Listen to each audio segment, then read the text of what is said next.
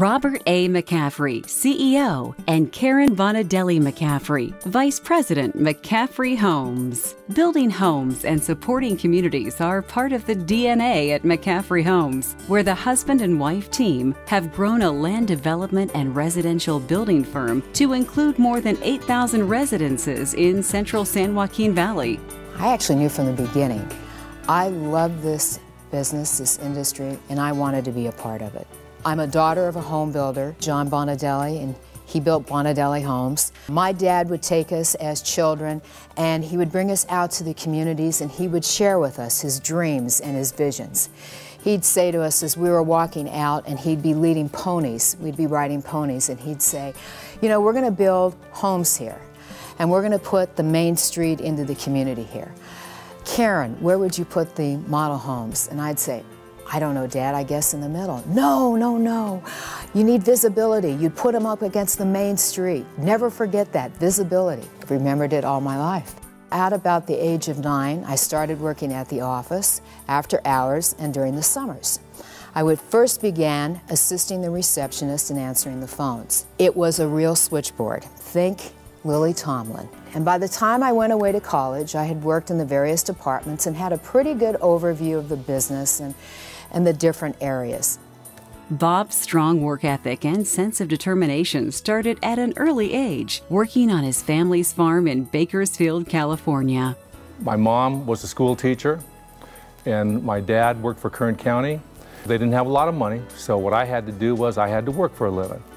And growing up on the farm taught me how to not be afraid of any jobs, not be afraid of long hours, and not be afraid of hard work. Some of the jobs that I did, to name just a few, and I did a lot of them, was I picked cotton. Back in those days, it was before the cotton picker machine, and you'd have that big old 10-foot long sock, and you'd walk down the rows and you'd fill that sock up full of cotton, and you had to fill it up before you could dump it into the trailer. I hoed the weeds in the cotton rows. I tended to the siphon pipes in the ditches at night to water the cotton rows, and then in those same ditches where I tended to the siphon pipes at night, I could go in those ditches and hunt for crawdads, which was the poor boy's lobster.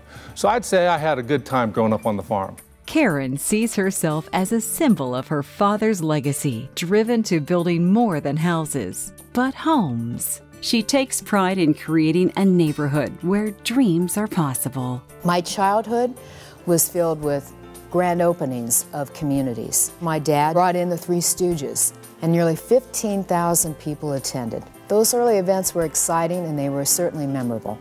And of course, no vacation was complete unless we visited model homes.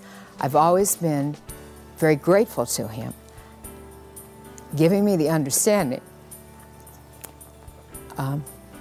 how wonderful it is to build the American dream. Karen and Bob have enriched the community through their service as trustees for such charitable organizations as Children's Hospital of Central California, Fresno State University, Habitat for Humanity, and local sports programs like the McCaffrey Classic Basketball Tournament. My parents always wanted me to get a Catholic education, and so they sent me to Garces Memorial High in Bakersfield. And I played a lot of sports, but football was my key sport. I was fairly good at football. And one day I had a USC coach knock on the door and offered me a full ride scholarship to the University of Southern California. Well, fast forward, in my junior year of spring ball at USC, I'm in the famous 901 Club. And anybody who knows anything about USC back in the 60s and 70s knows all about the 901 Club. Literally, it could have been the bar out of the Star Wars movie. And in walks this beautiful lady. And my teammate knew her. He had her in a class. And he introduced us. When I saw him, I thought, nice t-shirt.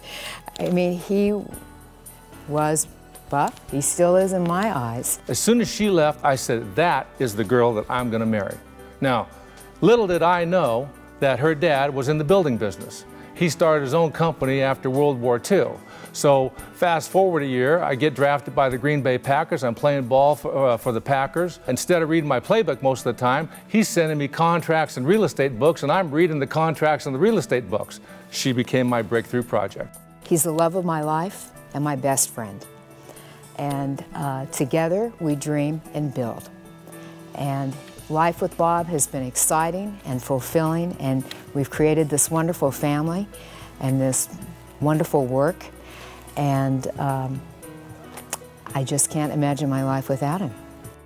Their children, Brent and Lauren, and their spouses, Elizabeth and Ash, are all actively engaged in the family business, and they see their young grandchildren as the next generation to carry on the tradition.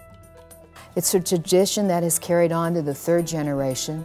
It gives me an immense amount of pride and joy to be working in what I love with those who I love.